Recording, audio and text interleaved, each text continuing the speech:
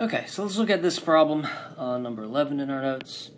It says, refrigerant 134A is to be cooled by water in a condenser. What this really is a heat exchanger.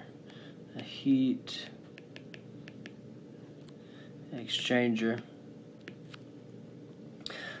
We've got refrigerant coming in maybe through a pipe or something, and then we've got water that's just flowing through here this way. Maybe say a little bit. So we've got water that's entering here, it's exiting here, and we've got a refrigerant entering there, exiting there, and they're not mixing. It's just heat exchanger. All right, so refrigerant is to be cooled by water in a condenser. The refrigerant enters with a mass flow rate of 6 kilograms per minute, and it's entering at 1 MPa and 70 degrees C. It is exiting at 35 degrees C. I think it says neglect any pressure drop, so still at 1 MPa. And then the water, it enters at 350 kPa, a temperature of 15 degrees C. It leaves still no pressure drop, 350 kPa, a temperature at 25 degrees C. All right, we want to know the mass flow rate of the water required, to cool this refrigerant from 70 to 35 degrees C, and the heat transfer from the refrigerant to the water. All right. So normally I like to, for steady flow device, Q and W equals delta H plus delta KE plus delta PE, but this has some mass flow rates, so maybe Q W dot M dot delta H plus delta KE plus delta PE, but this equation is just for one inlet and outlet, but we have multiple ones, so we kind of need to multiply the M2 with the H2 and the M1 with the H1. So it's more like Q plus W equals M dot 2 H2 minus M dot 1 H1. M dot 2 KE 2. If you don't mind, I'm just going to go ahead and neglect these KE and PE values because they are 0. And actually, I need to sum up all of the inlets and all of the outlets. All right. So, for a heat exchanger, there's no work, and the way that I'm doing it, looking at the whole system, the system as a whole, Q is internal. Q is internal, so Q is 0 in this scenario. So all of the M mass inlets times their enthalpies equals all of the M mass outlets times their enthalpies. What does that mean?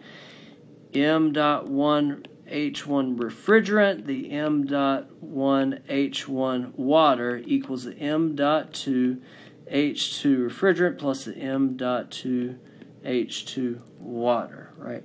Refrigerant, water. Refrigerant, water. Okay. Now, the mass flow rate of the refrigerant is the same at the inlet and at the outlet. It's a steady flow device. It's flowing at a rate of 6 kilograms per minute. 6 kilograms per minute. Okay, so I know that one, but I don't know the mass flow rate of the water at the inlet and the outlet is the same. So that's what I don't know. So I need to know all of these enthalpies. What is the enthalpy going in of the refrigerant and of the water? What's the enthalpy going in of the refrigerant, enthalpy of the water? So let's look at these and let's think about these.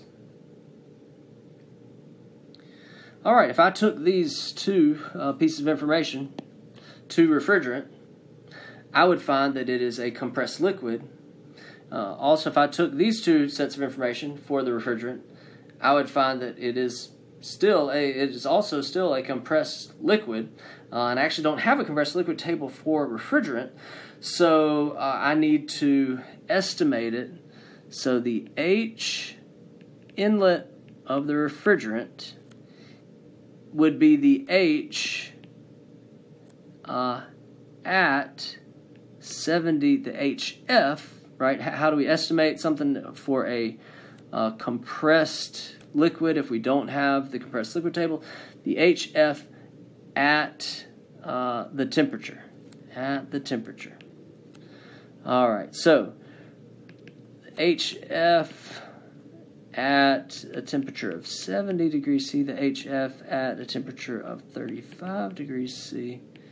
All right, I've got 303.87 kilojoules per kilogram and 100.88 kilojoules per kilogram. So that's for refrigerant, inlet, and outlet. Similarly, for water, if I took these two pieces of information and these two pieces of information, both of those are still compressed liquids. Now, water, I do have a compressed liquid table, but that pressure is not on my table. So here I'm also estimating the HF at 15 degrees C for water. Make sure you're at water, not refrigerant anymore. And the HF at 25 degrees C for water. Let's see, HF at 15 degrees C, 62.982 kilojoules per kilogram. And the HF at 25, 104.83 kilojoules per kilogram. All right, and so this is for water, the inlet, and the outlet. And so those are the four values that we're going to use down here. Now make sure you have them in the right place. You know, this is refrigerant, and these are both inlets. And there's the water inlet. This is refrigerant, this is water, these are the out. These are the outs. All right, let's see if we can do this correctly. All right, I've got 6 kilograms per minute. Now, I might want to change that to kilograms per second, but let's see if I need to. I really need to be consistent, right? Units need to be homogeneous, need to be the same throughout. So I'm going to say, all right, the inlet refrigerant temperature was way up here, 303.87 kilojoules per kilogram. All right, the water, the M dot water, I don't know, but its H is 62.982 kilojoules per kilogram. All right, so that's the left-hand side, and that equals the right-hand side. The M dot for refrigerant still 6 kilograms per minute times its enthalpy going out, 104.83 kilojoules per kilogram.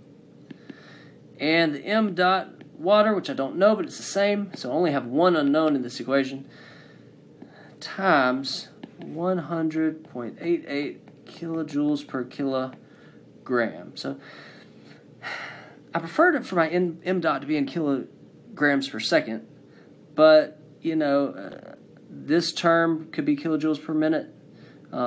If I just keep everything in minutes, then my answer is going to be in minutes or per minute. All right, so this is an equation. You know, put all the terms that have M dot on one side of the equation, put all the other terms on the other side of the equation, then combine, divide, solve for M dot of the water, 29.1. This would be kilograms per minute. And I'll leave it like that because the question didn't specify what units you needed to put your answer in. So I'll leave it like that. All right, so now to find the heat transfer rate. I cannot look at the whole system because there is no Q. The Q is equal and opposite. It's internal. So I need to look only at water or refrigerant. Look at only one or the other and see the Q for that one. So let's see. I think I'm going to look at the water. Let's see. The Q dot for the water would be m dot times delta H. You know, P and KE. All right.